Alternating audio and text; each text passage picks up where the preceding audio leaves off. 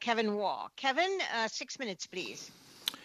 Thank you, Madam Chair, and thanks to our guests today, Pat McLaughlin, Bob Nicholson. Bob, of course, long time with Hockey Canada, and before that, the Canadian Amateur Hockey Association, which, of course, went into Hockey Canada.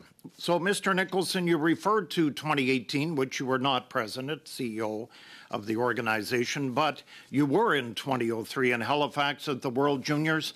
When did you become aware of the sexual allegations out of that World Championship out of Halifax? Thank you, Madam Chair, and thank you for your question. The rumor was conveyed to me by a media person on July 7th at the draft in Montreal. That was the very first time that I heard anything about the 2003 incident.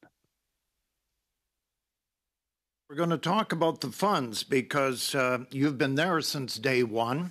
We find the National Equity Fund, then we find the Participants Legacy Trust Fund, and now we have a third fund that Hockey Canada uses for settlements.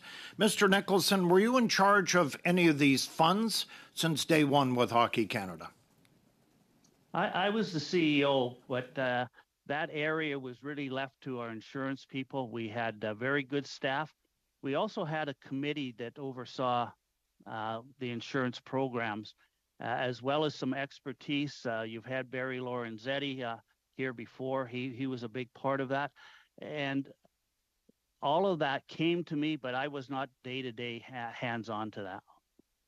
Well, how many funds or other collections of money available for settling these sexual assault lawsuits were created while you were at Hockey Canada for your term there, almost 2 decades? Yeah, the very first one was the Equity Fund, and then we moved into the Legacy Fund in 1999. And then the Stabilization Fund was there in 2007 and 2008. Set up 3 funds, and I noticed in your address you said Hockey Canada wasn't very fluid on money. But today, as you know, Hockey Canada is the richest non-profit sport organization in the country with almost $150 million in their bank account. So I want you to address these 3 funds to tell parents who had to pay the registration fees, I would say 90 to 100% not knowing that these funds were set up, and that parents across this country were shocked when the story broke in July that registration fees were in fact used for sexual assault cases. Yes, I can tell you that when I left Hockey Canada, that those funds were in the neighborhood of $40 to $50 million. And those there are other areas that money was there. The goal at that time was to make sure that we had enough funds if something drastic happened to Hockey Canada or the various levels below us. And the registration fee when I was there stayed the same at approximately $3, and I don't think has been raised since that time. One of the issues that we've had around this table has been the non-disclosure agreements. We are not getting any answers from Hockey Canada on the non-disclosure agreements. You, as CEO, can you speak to the non-disclosure agreements under your term as CEO with Hockey Canada? How many were there?